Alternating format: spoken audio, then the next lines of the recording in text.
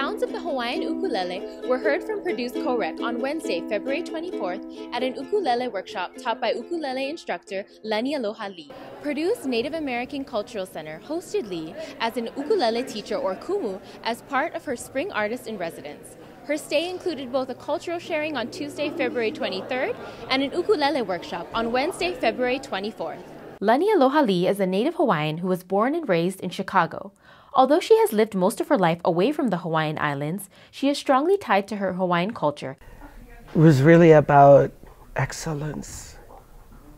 Not to just say we did it, but be able to share values, Hawaiian concepts. Students and community members were taught the different chords that go into playing an ukulele by Lani Aloha in her workshop that took place from 3 p.m. to 5 p.m. on Wednesday, February 24th in Purdue's CoRec. The ukulele is a four-string instrument that first came on the scene in Hawaii in the 1800s. Since then, the ukulele has spread globally to be used in not only Hawaiian music, but across many different genres.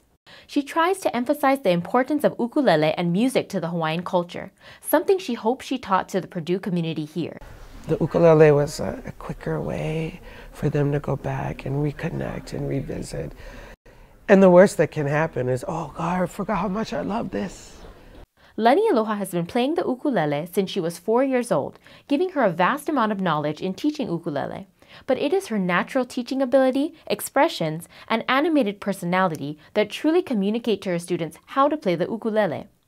Students who attended the workshop felt that Lani Aloha truly embodied the loving culture and spirit of Hawaii in her teachings. I felt like she was really laid back and really welcoming.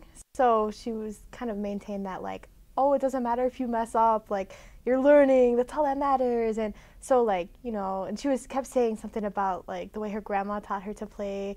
It'd be like, oh, you know, I would never teach that way. I want people to be happy that they're learning all these things. So I guess usually if people know that it's like, oh, it's fine if you mess up, that's good, you're learning, then it makes it a lot easier to learn. The ukulele workshop was truly an opportunity for Native Hawaiian students, although far away, to connect with their home, and for every student to learn a skill that connects them to over 100 years of Hawaiian culture. Reporting for Fast Track, I'm Kanoe Perreira.